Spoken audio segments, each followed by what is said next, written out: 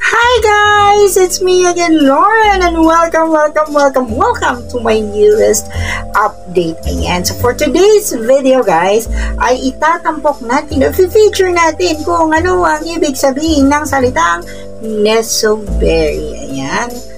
Subaybay kayo guys sa aking video at pag-uusapan natin ang mga Nesoberi at ano-ano ang iba't ibang uri ng mga Nesoberi. Ayan.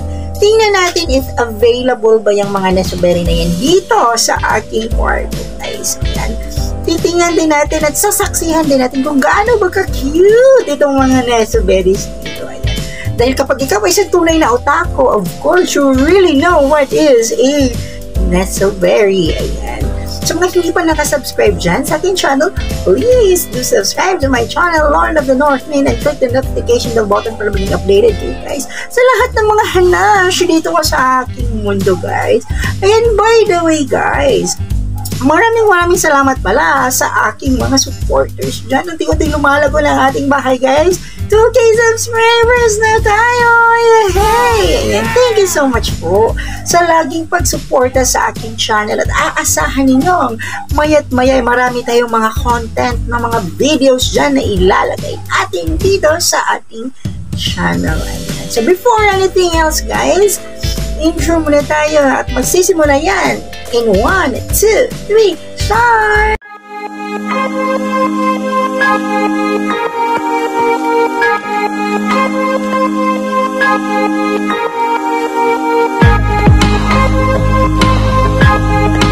Ayan guys, so ano nga ba ang ibig sabihin kapag sinabi nating Nesoberi? Ayan, marami akong nakikita dyan online ng mga Nesoberi na yan. Dati hindi ko pa yan alam, pero ngayon, hindi ko pa siya alam actually, pero later on, when I observe them, tinitingnan ko anong ibig sabihin ng mga ganyan, then eventually, nalaman ko na rin kung ano ang ibig sabihin ng mga Nesoberi. Ayan. Kapag sinabi natin Nesoberi, okay, so ang Nesoberi pala ay hindi ito isang word talaga na the appropriate term, but ito pala ay nagmula sa salitang Nesoberu, na ang ibig sabihin ay to lie flat down. Ayan, nakadapa, diba? So, dahil sa mga otaku na yan, syempre, yung mga mahihilig sa mga anime, nag-evolve ang Nesoberu at naging Nesoberi. Ayan. So, ang ibig sabihin ng Nesoberi ay nakadapa. Ayan. So, yan yung mga stuffed toys or plushies na kung saan nakadapa sila. So, usually yan, guys. So, madalas na mga Nesoberi na yan ay from the anime films or series o di kaya ay yung mga sa mga ayan guys. So, yung Nesoberi pala guys ay kung titingnan natin is very cute. Bakit? Dahil nakikita doon, mas nakikita na na-focus ng Nesoberi ang mga head nila. Yan yung pagmumuka talaga nila guys. So for example ay nagko-collect ka ng mga Nesoberi plush, of course, naka-focus doon ang detalye ng mukha ng iyong favorite anime. So for me naman guys, mahilig ako sa Re:Zero at saka sa Demon Slayer. Kaya mas madami akong ganyan compared sa ibang mga anime guys. So let's see my collection. Ayan, actually andyan sila sa likod. Oh, ayan, nakatapak sila dyan sa likod. So let's see and let's find out kung gaano ka-cute ang mga flashes na ito guys. Tara, samahan niyo ako guys. Ayan guys, so ready na ba kayo? Masaksihan ang lahat ng aking mga flashes na Nesoberi guys. Ayan, hold your breath and let's enjoy. Ayan. So by the way guys, i-reflect sa inyo yung tatlong uri ng mga Nesoberis na meron ako dito sa bahay, sa kwarto ko. Ayan, so let's have the first one at ito ay ang Charm-like na Nesoberis. Ayan. So pag sinabi natin Charm-like, sila yung maliliit, cutie-cutie yan. Ayan, diba? Sabi ko sa inyo guys, kapag Nesoberi ay nakafocus lang sa ulo. Ayan. So yan, Nesoberi, nakadapa sila actually yan, nakadapa. So ayan, makikita pa rin yung feature ng katawan. Ayan, makikita pa rin yung feature ng katawan. But most especially talaga na mas nakikita or nai-enhance yung feature kapag nasa ulo na. Ayan, so diba? Ayan, so this is the anime character and this is Tanjiro from the Demon Slayer anime. Ayan. So, yung mga charm-like naman, yung mga charm-like, meron silang mga ano dito, yung parang sabitan. So, ito yung parang sabitan nila. So, ito yung back features ng Tanjiro po. Ayan. So, ito yung charm-like.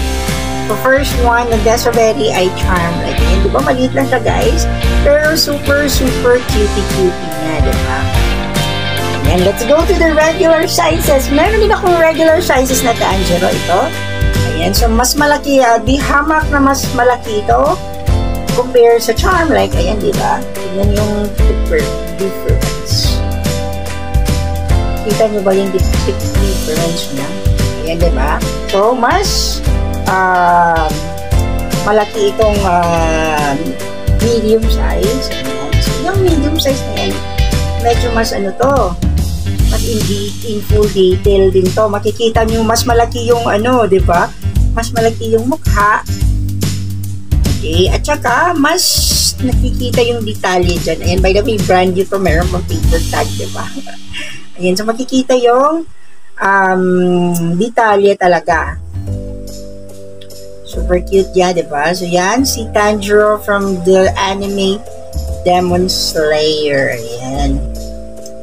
Super brand new pa nito, guys. Ayan, mayroong paper bag.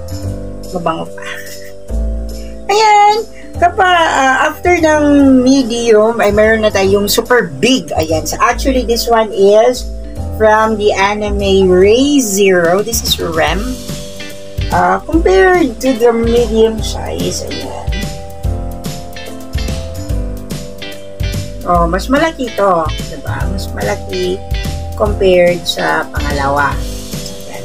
So, ito naman is, syempre, mas mai-enjoy yung detalye nito kasi mas malaki. Huggable. Ayan, mahahag niya talaga siya. At saka, mai-enjoy niyo rin yung katawan niya. Ayan. Ayan. This is Rem from the character Ray Zero. Ayan, diba? Ang ganda niya, guys. Ang cute-cute. Ang cute ni Rem. Actually, nagustuhan ko si Rem as a character. Siyempre, as a character, kasi nga, maganda yung kulay ng buhok niya, blue. At the same time, maganda din yung uniform nila. Yan, diba? Maganda yung uniform nila. So, napaka-cute. Okay? So, actually, meron pa din akong ibang ano dito na Rem. Medium size lang siya. Ayan. May ano pa to, may paper tag pa, bagong-bago pa yan. So, ayan. Ito si Rem naman na nakapantulog lang siya. Parang dinisturb niyo siya sa pagkakatulog niya, diba? So, ito si Rem na blue. Ayan. Diba, ang ganda niya. Actually, mayroon pa rin ako dito. Mayroon pa tayo dito, iba. So, this one is from the Nesoberi Fate. Ayan, si Nesoberi Fate to. Yan. So, this one is also a jumbo size. Malaki siya. At saka brand new pa din. Meron pa itong paper tag. So, diba? Maganda yung mga detalye niya, guys. And ito si Nesoberi. O, diba? Ang ganda. Ang cute. Ang cute yung Nesoberi. So, by the way, lahat ng mga eyes nila ay naka-embroidered yan with all the details. Ayan, may mga tenga-tenga pa yan dyan. At saka ang damit, syempre, naka-detail yan. O, diba? Sa likod. Cute-cute nila, diba, guys? Ayan, si Nesoberi Fate. Ayan, at saka meron din akong Conan na plush dito. Ayan, si Conan. Naka-white, ano siya, naka-white tuxedo. Yan, biggie pa rin. Jumbo size. Ayan. Kaso parang ano na ano na yung white niya kasi yun na nga problema natin kapag sa mga white na plushies kapag naalikabukan or na-expose sa may alikabok, syempre ano talaga. Yan si Conan. O, diba? Ang ganda niya. Ayan. At saka itong si Conan pa rin. Member to ni Conan. Hindi ko lang kilala kung sino. Ayan. Biggie Plushies pa rin. Biggie Nesoberi Plush. O, diba? Ang cute. Cute na mga details nila. Ayan, may ano pa yan, may parang nakapajama pa yan, o, diba? Ganda. Parang nakapolo pa yan. Diba? Cute!